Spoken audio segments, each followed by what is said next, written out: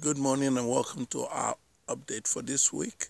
Um, I've often wondered how Moses would have felt when he saw the burning bush, um, and the Lord said to him to take his sandals, his shoes off, for where he stood was a holy ground. And the fact that this would have been a place where Moses would have been time and time again. This was a familiar territory.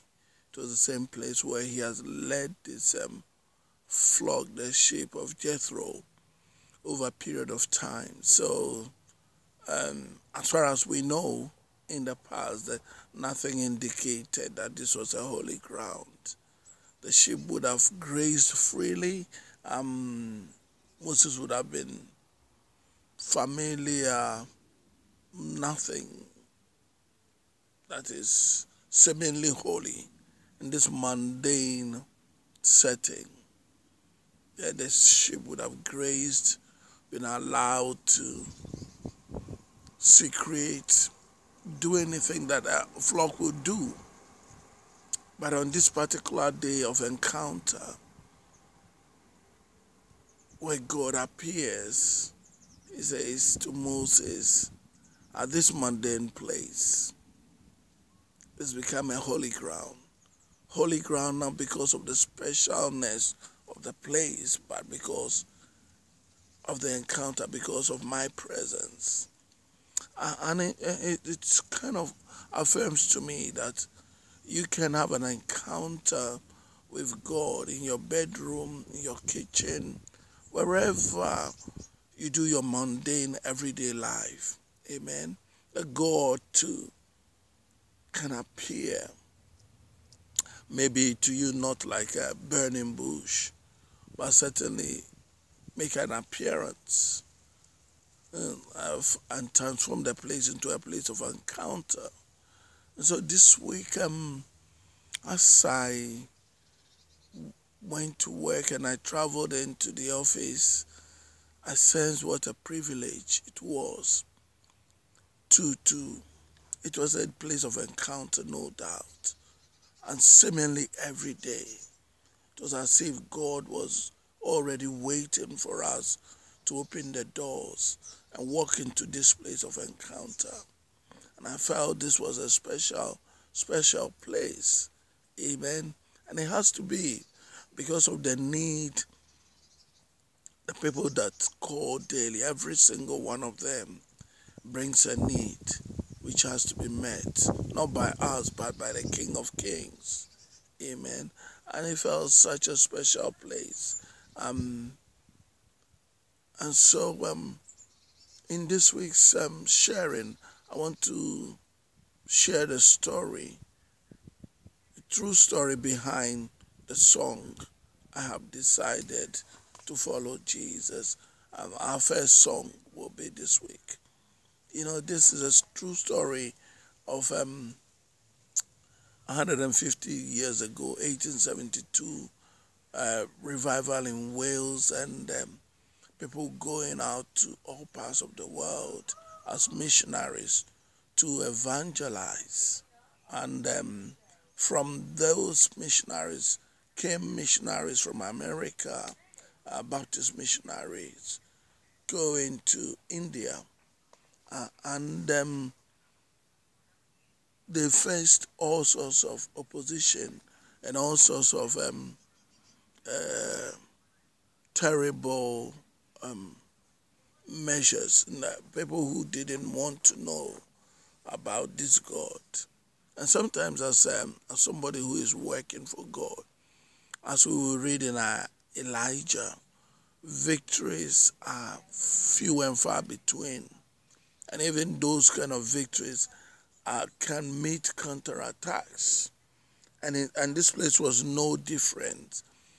But as a child of God and as a messenger of God and as somebody who is working for God, what do you do when you seem to accomplish so little in the face of massive opposition and people who just don't want to know?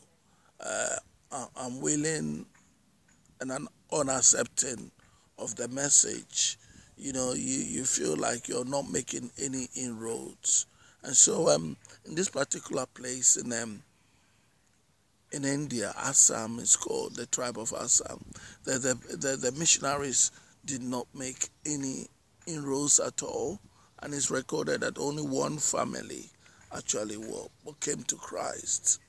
So I'm sure the missionaries would have left that part of India very disheartened and feeling like, what a failure, all these expenses and all this traveling of thousands of miles and achieving nothing. But this family that came to Christ was a man and his wife and the two children. And we are told the man's name, we're told, is Noxon. Amen. From Noxon, from the Garo, and so happens that the chief of the village wasn't happy with this man's acceptance of a foreign god and a foreign religion. So the man was arrested with his family, and right before the gathering, the village gathering, the man was told to renounce this newfound religion and this new way of life. Upon his refusal, the chief ordered that his two children be killed right in front of him, and to serve as a deterrent to everybody. And the man's children were killed, and the chief gave him another chance and said, now, unless you renounce this God, your wife will go the way of your children. Your children are gone, but I'll give you a chance with your wife to restart family if you renounce this God. And this man said, the cross before me, the world behind me, still I will follow. And his wife was killed in front of everybody. And she joined the children in being killed. And the chief said to the man, now you have a last chance. We want to eradicate this religion from us. And if you don't renounce, then it means you're going the way of your wife and your children. And to everybody's surprise, the man said, still I will follow. And so the man was killed along with his two children and his wife. But the fact that this was a gathering, it was meant to be a gathering to deter people from following foreign gods. God be praised. It turned out that actually the chief was touched by this man's determination and this man's stubbornness in the face of threats, and this man's doggedness to follow this Jesus, that the chief decided, we need to find out about this religion. We need to find out about this foreign god that's come these thousands of miles, to which this family have just sold out their life to. And in doing that, the chief, the whole village was converted, and they all came to Christ.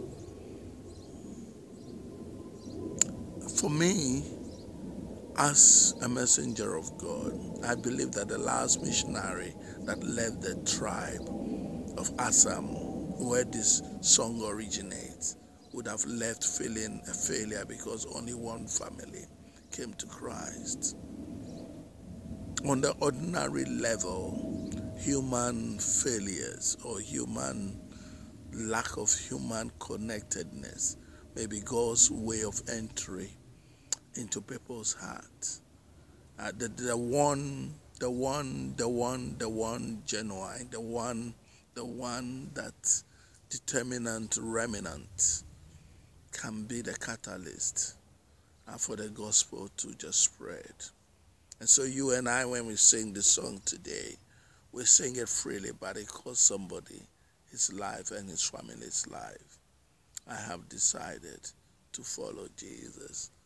What is your decision? And then the basic question is, when you die, in the end, when it's all done and dusted, and you are being carried to the mortuary or wherever, to the cemetery, what legacy are you going to leave behind? Is it one that will draw people towards the cross of Jesus? Or is it one that will push people away from the kingdom of God, from the and say, when people say, if this is what it means to be a Christian, I'm having nothing to do with it. Or will people say, I need to check out this God? God bless you. It's been fantastic. And I'll talk to you next week again. God bless you.